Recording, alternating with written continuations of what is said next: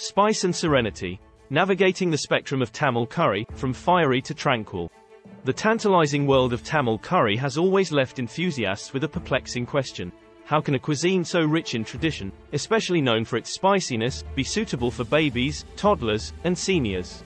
Many curry fans, while expressing their love for this culinary tradition, often shy away, citing its perceived spiciness as a deterrent.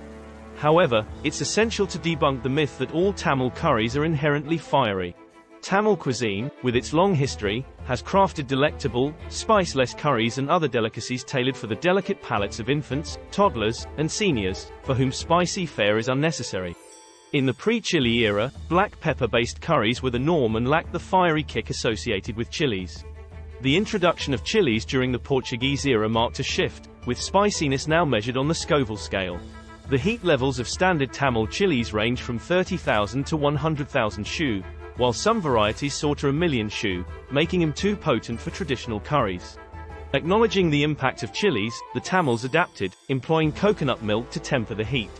This practice became a hallmark of the post-chilli era, spreading from Tamil colonies to places like Thailand, Malacca, and Japan. In these regions, as in Jaffna, virtually no curry is complete without the inclusion of coconut milk.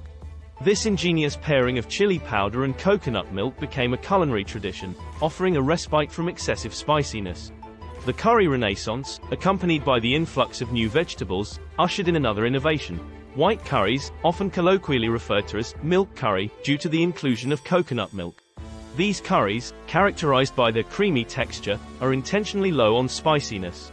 Occasionally, a couple of green chilies are added not for heat but for the unique flavor they impart to the dish. The advent of white curries made him a suitable choice for age groups that preferred milder flavors.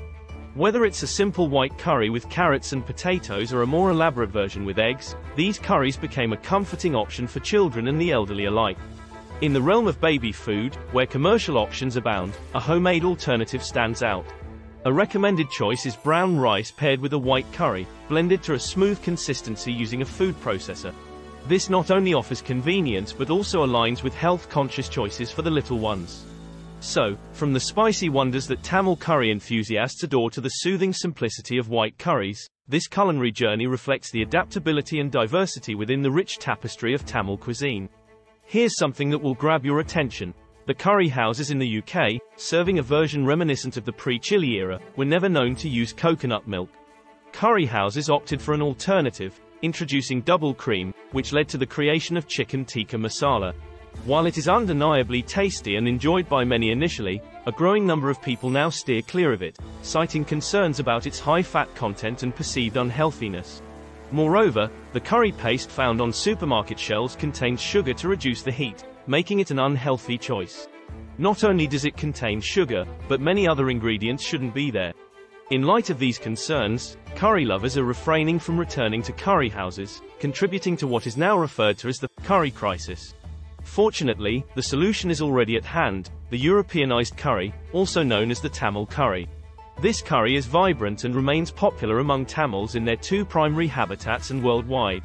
For the £5 billion curry business to thrive, supermarkets and pub chains serving curry to their regular patrons should consider adopting the Tamil curry option sooner rather than later.